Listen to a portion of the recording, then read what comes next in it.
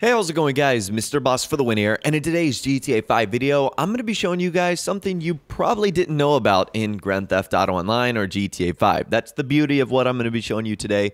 You can either do it in single player or in online. It really doesn't matter. So I was browsing the GTA Online Reddit, and I came across a post from a user, FluggerButter, which I'll leave a link to in the description. Now, the post was, on the east coast of Los Santos, there's a long underwater valley that's great for going through with the submarine. And this is incredibly cool. I had no idea that this even existed, and this has been around since day one, which is amazing. It just shows you the level of detail that Rockstar really put into this game, that almost 5 years out, we can be discovering new things like this. Another thing I think this shows is the level of detail and also the space that's underutilized under the water. It really makes me wish that Rockstar's next update, or at least an update sometime in the future, would include something that uses the water or the sea or something like that to our advantage. Because believe it or not, it's a huge part of the map. Even though we might not go out there all that much, it's a big part of this world. So to see Rockstar do something out there would actually be really cool, other than just having sharks kill us when we go out too far. All right, so in today's video, I'm going to show you guys what this underwater Marina Trench, this long valley, is like.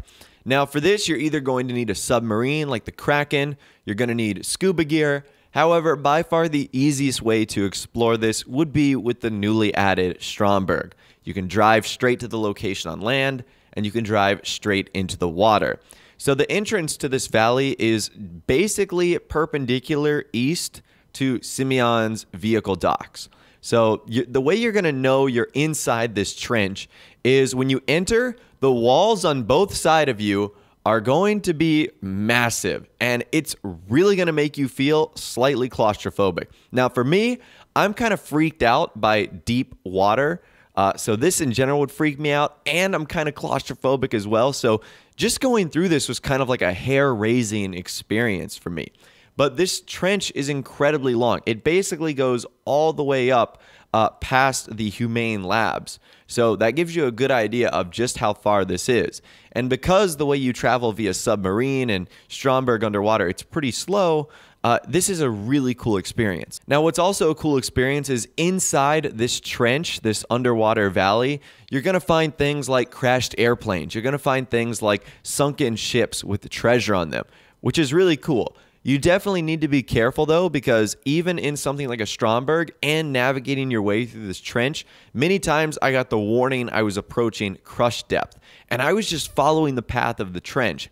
So this is definitely going to be a little bit of a dangerous and a wild ride, but this is actually a ton of fun. And getting back to what I was talking about earlier, sort of Rockstar ignoring the ocean, I feel like there's so much potential here, whether it's an underwater base or whether it's just utilizing things like the yachts or the aircraft carriers for new missions. I mean, they dabbled with that a little bit in single player and even in Grand Theft Auto Online, where there were various missions that would take you through water areas, but you would never stay there for long. You would only use it either as a means of transportation or as a way to get you away from harm or the police or enemies chasing you or whatever the case is. They've never really utilized anything pretty cool under the water. Probably the most they've done so, which was quite nice, was in the Doomsday Heist when they added vehicles like the Stromberg that was clear that was meant for vehicle exploration.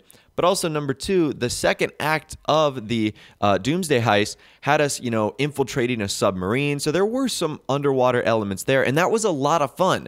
So it kind of makes me wonder why Rockstar couldn't do something full-fledged based on the water. That would actually be really cool, in my opinion. Now, I did end up cutting my Marina Trench, my underwater valley journey a little bit short. I feel like for this video, it was, number one, might be a little bit hard to see. That's another thing about the Stromberg is the lights aren't amazing on it. Nothing underwater, you're going to be able to see that well. And while it might look fine for me on my own monitor, on YouTube, I didn't know how dark it was going to look. So I didn't just want to go all the way up and have you guys see absolutely nothing. So I tried to stay, number one, as high as possible, but also number two, just give you a pretty good idea of what's going on here. But this, once again, is incredibly cool. It goes to the level of detail detail that Rockstar have included in their game. And it just goes to show you that even 4.5, 5 years out, you can still learn new things playing GTA 5. It's insane. I don't think there's ever going to be another game like this where you can hop on every day and potentially learn something brand new, which is really cool. I didn't know about this.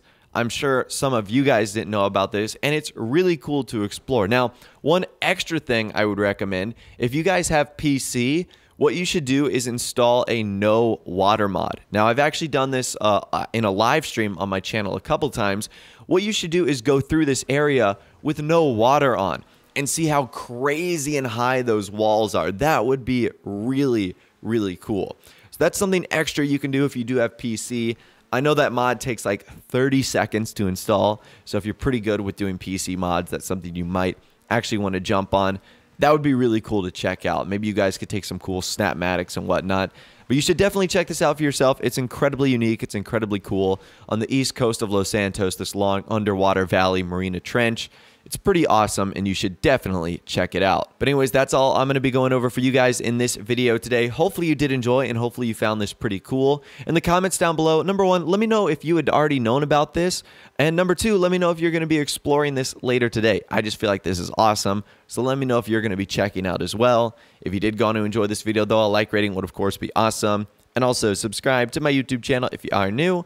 We like daily GTA 5 videos like this. Without the way, guys, like I said, thanks so much for watching. Take care, and I'll see you guys in the next video.